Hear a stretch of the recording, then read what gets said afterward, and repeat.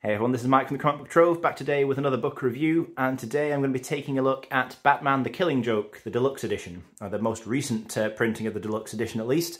There had been a previous printing of this, one which I did own actually, ended up giving that away to a friend, so I rebought it and got this newest version. So let's take a look at this today. It's quite an iconic, very well known Batman story. So for that reason, there probably won't be much I'm going to say about this that kind of is in any way groundbreaking or anything that's not really been said before. It's kind of one of those that's been talked about so much it's hard to really say anything new about at this point, or at least that's how I kind of feel about it. But certainly I'll give my opinion on what's going on in this book as to whether or not I believe it deserves the kind of high praise and reputation that it holds as one of Batman's greatest stories. Looking at the dust jacket here, this is just the full image of the Joker, of course, with his camera from a pretty notorious moment in the story. And looking on the back, we get that blurb. Just focus on that a little bit more. Just giving you the information as to what goes on in here. So this is an Alan Moore story. Alan Moore being the writer. The artist on this was Brian Bolland. And that's quite a unique thing about this book, really, is that Brian Bolland, not an artist who's ever really been much of an interior artist, primarily always focused on covers in his career. Just show this wraparound image there on the book, again, featuring the Joker taking some photos. But yeah, Brian Bolland illustrates the entirety of this story throughout. I mean, it's not a long story. It's a pretty thin book, you know, as Batman stories go. It's really quite short. In fact, probably about half of this book is actually extras. The Killing Joke story is only about 50 pages long for anybody who's not aware. So it's something that I imagine most people will read through pretty quickly. Not likely to take you multiple sittings to get through the whole book, but this is something that probably is a must-read, to be honest, for any Batman fans who somehow haven't quite got to getting around to reading this one yet. Yeah, so what this primarily focuses on, as I'm sure most people will know already, and even if you didn't, the artwork's kind of given it away already, is that this is a story heavily focused on the Joker as a character. And I suppose I should just give a spoiler warning here. As I say, even though it is a very famous story, and I think most people probably do know the gist of what goes on here, even if you haven't read it, I will say, just in case, that I will show off quite a bit of the artwork and talk about the key plot points here. There is an introduction in this version by Tim Sale. Obviously, that's a little bit bittersweet now. Tim Sale did pass away not too long ago. Another great creator associated with Batman. But here we go then. So the story opens, and we get this scene with Batman driving into Arkham Asylum to confront the Joker and have a conversation with him. And this story may well be short, but it does do quite a bit to explore the relationship between Batman and the Joker and this kind of reliance that they sort of have on each other, that kind of warped relationship that exists between them, that dynamic. But this is first and foremost an origin story for the Joker, which in itself not everybody likes, I think, because some people prefer the Joker to be this kind of mysterious entity whose past is kind of up in the air. Nobody really knows why he is the way he is. But this story gives what I would consider to be still the best take on explaining how somebody might become the Joker. The flashback scenes take place in this kind of almost black and white sepia style, in between, you know, scenes set in the present which appear in full colour.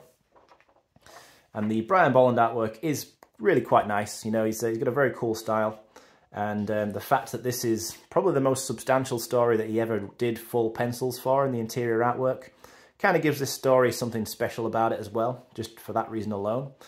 But yeah, so what ends up happening in this story, the whole point of Joker's plan, as well as it showcasing his background and explaining his origin, is that he plans to do something horrific to Commissioner Gordon, which you see here, famous scenes now, where the Joker turns up and shoots Barbara Gordon.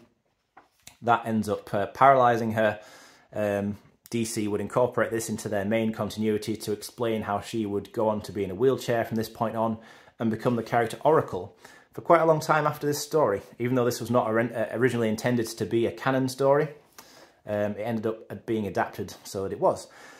And the point being that he does this to torture Jim Gordon, basically, and then he captures him and psychologically tortures him further and tries to prove his point that anybody, no matter how good they may be, can be turned as crazy as he is if they experience one bad day that's bad enough to completely destroy their mind. That's the plot. That's what his scheme is this time around.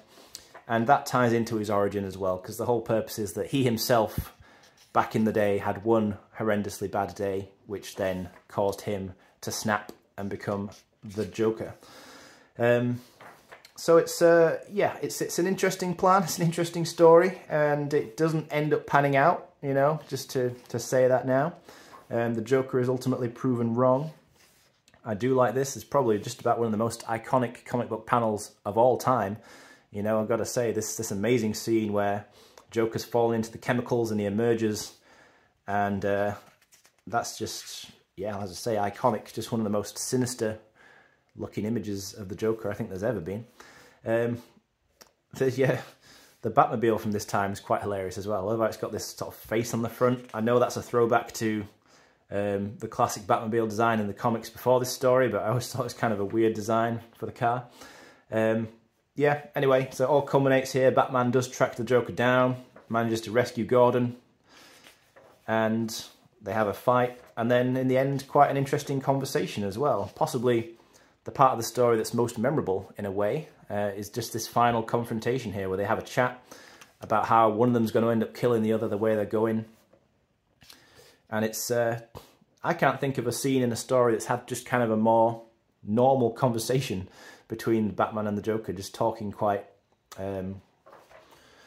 frankly about things, you know. And then there's the classic ambiguous ending as well as to whether or not potentially does Batman kill the Joker in this final scene. I never personally saw it that way. I know some people do. That's not how I ever interpreted that to be, really. But yeah. Anyway, so it is a short and sweet story. You know, I mean, I feel like I've kind of summarised it even in just a few minutes here. I mean, it is obviously well worth reading. I'm not saying that you shouldn't read it. But nevertheless, it is just a quite simple, straightforward and short story, you know, especially for something written by Alan Moore. Normally his stories are quite complex, they deal with interesting concepts and ideas, and it's not that this doesn't have anything interesting about it, but it's not quite the same as some of his other stories. There is this short story included in here as well. I think this is included in most versions of this. But it's just a short story with this kind of random, unassuming guy talking about how he would like to kill Batman, but not for any particular reason, literally just because he could do it, and nobody would understand why it was done. Yeah, again illustrated by Brian Bolland. I think he might have written that as well. Yeah, then in the back you get quite a few extras, you know, besides that bonus story. There's a few other things in here, some sketches. All this by Brian Bolland as well. But yeah, quite a nice collection of images. So, is it one of the very best Batman stories? Well, I guess it kind of is. Certainly it's the best take on a Joker origin that I think there's been. It is something that I do definitely recommend people read, but I don't think it's absolutely incredible stuff. You know, I don't think that most people will probably read this book and feel like it's something that's, you know, among the very best comics ever written. I mean, I don't know. Maybe some people do. I don't personally feel that it is. I feel that it is an enjoyable story. Certainly the scenes dealing with Barbara Gordon, I know that, you know, they cause a little bit of controversy, especially, you know, in more recent times. People look back and it's something that's maybe not in the best taste as to how that's handled exactly. Certainly not my favourite part of the story, I'll say that. But in terms of the more of the interesting part for me focuses on that dynamic between Joker and Batman, and I think that that is quite interesting stuff. But overall, for me, there are better Batman stories out there that I would recommend people read ahead of this one, to be honest. But I would ultimately say that it is something that probably should be checked out, just so you can form your own opinion on the story, really, if you've never read it. But let me know what you think of The Killing Joke at the end of the day. It's something that I'm sure a lot of people will have an opinion on. Maybe you completely disagree with me and think it really is just about the best Batman story ever written. Or, like me, you think perhaps not for one reason or another. But regardless of that, I would like to hear what people do think, and I'm always interested in hearing about that. So thank you as always for watching this, though. If you've stuck with me all the way through, I'll be back again soon to discuss something else.